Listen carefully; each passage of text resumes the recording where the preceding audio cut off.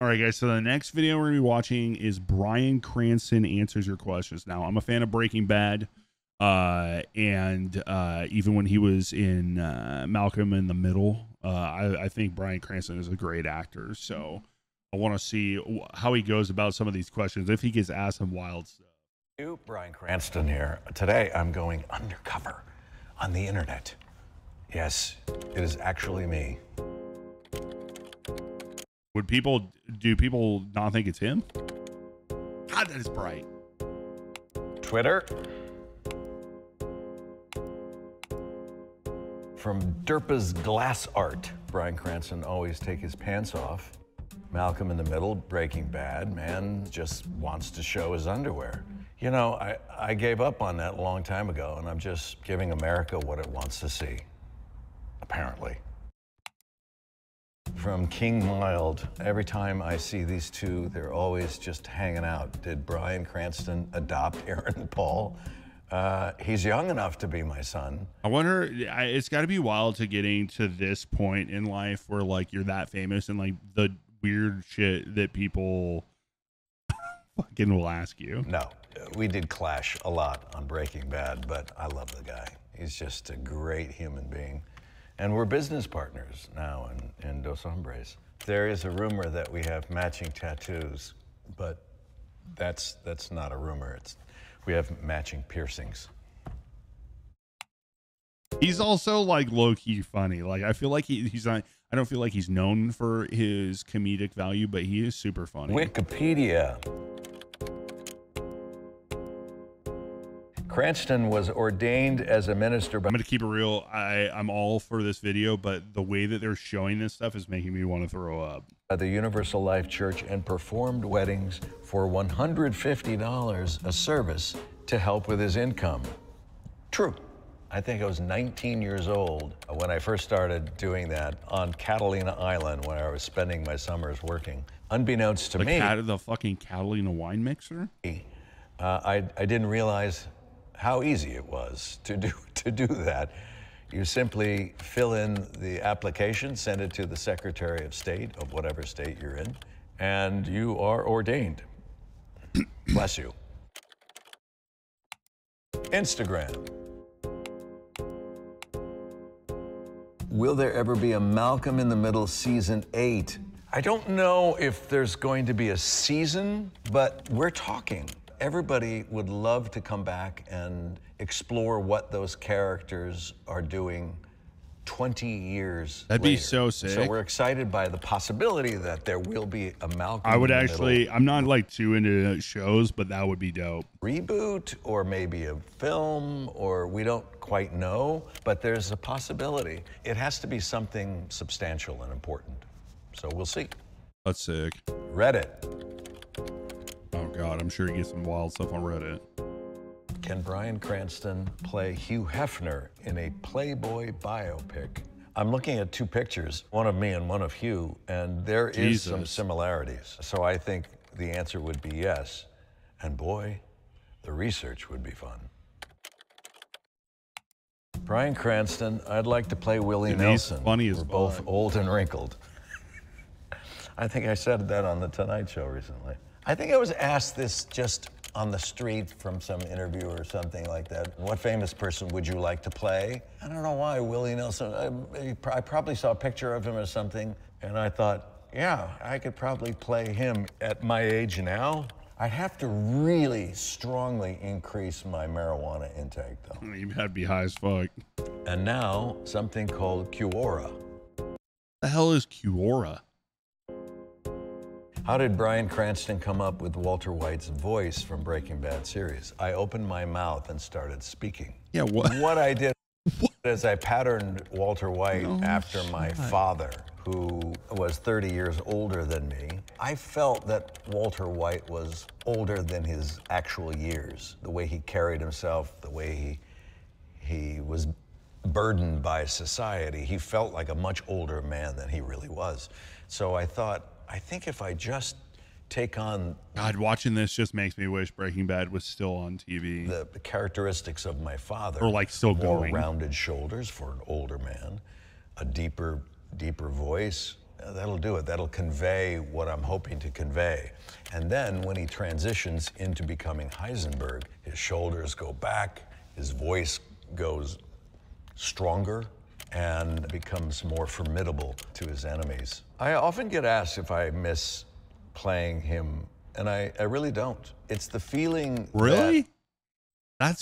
I wonder, I guess if you're like immersed in it for so long, maybe it does get old to like want to do that stuff. You fully expressed yourself while the series was going on, and you spent it all while you were there. It's almost like the saying of like leaving it all on the field for sports. I wonder if like that's a similar feeling for acting. And I thought that Vince Gilligan wrote a beautiful beginning, middle, and end to that series. And so I didn't feel like I needed more. And then all of a sudden, he called me and said, we're doing this movie El Camino, which is the continuation of where the Jesse Pinkman character goes.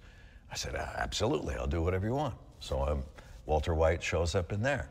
Then they do Better Call Saul, and we get a call for the last season. We'd love you to come in and do it. Okay, sure. Then I become Walter White again. Recently, we did a Popcorners commercial for the Super Bowl, and I'm playing Walter White again. So even though I don't miss him, I don't get a chance to miss him. He keeps coming back into my life. I think this character became so wonderfully and strangely iconic, surprising to me, that he's kind of separated himself from the rest of the things that I do. So I feel good about that. And yeah, I don't feel like there's, I mean, him playing in Malcolm in the Middle was definitely like, you remember it, but not nearly as iconic as Walter White. Was one of the most important turns in my career to take on that role and to do that. It changed the trajectory of my career for sure. I wonder how much he gets paid for YouTube. Breaking Bad. Jonathan Cahoon writes in, would love to hear him talk about his role on How I Met Your Mother and what was up with his character's obsession with bushes, one of the funniest scenes of the whole show. Jonathan? I don't remember. I have no idea. I like bushes, apparently. The Danielle most subtle King fucking answer. Writes in, the cast of Asteroid City is insane. Margot Robbie, Tom Hanks, ScarJo, Bryan Cranston. I wonder if they all got along. They had to keep us separated. Asteroid City was what actors long for. It was like going to actors' camp. Asteroid City is the second film I did with Wes Anderson. The first one was Wait, Asteroid City? What is that? That experience was... Hold on, give me a sec. I'm looking this up on my phone because I have never heard of this. Is this a newer film, Asteroid City? Oh, it is a 2023. Oh, it's out right now? Oh, shit. Okay. Okay, that's good to know.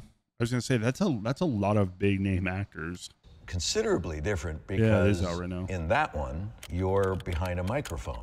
I was in a room with Wes and Bill Murray, Jeff Goldblum, and Ed Norton, Bob Balaban. I think we finished the entire movie in 2 to 3 days.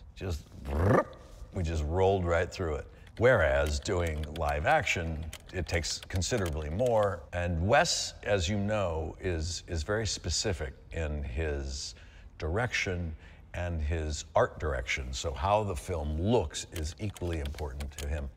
Okay, so it's not a actual live Is it true film. that Bryan Cranston majored in police science in college? It is true.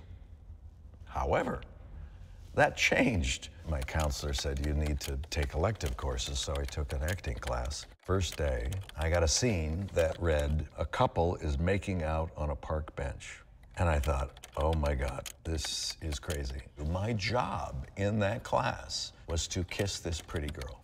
And it just made my head spin. You look back on it and it's like kind of embarrassing, but the libido of a 19-year-old boy sort of reset my direction of where I wanted to go in my career. And at a certain point, I realized, okay, if I'm really gonna do this, I better learn how to get really good at it. And if I were to give a piece of advice to anyone who is thinking of entering into the arts as a career, I would say make sure you're willing to make a lifelong commitment to that relationship.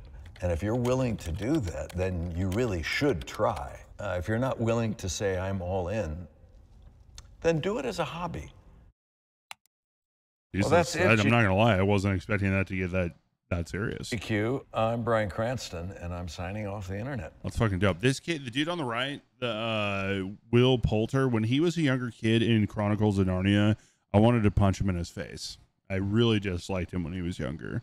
So he plays a lot better roles now. I will say that. Maybe we'll watch that one actually at some point. But this was Bryan Cranston answers your questions, not ours. But make sure that if you like this, or if there's other British GQ people that we should watch, let me know down in the comments. But go ahead and like this and subscribe to the channel. I'd appreciate it. We'll see you on the next one.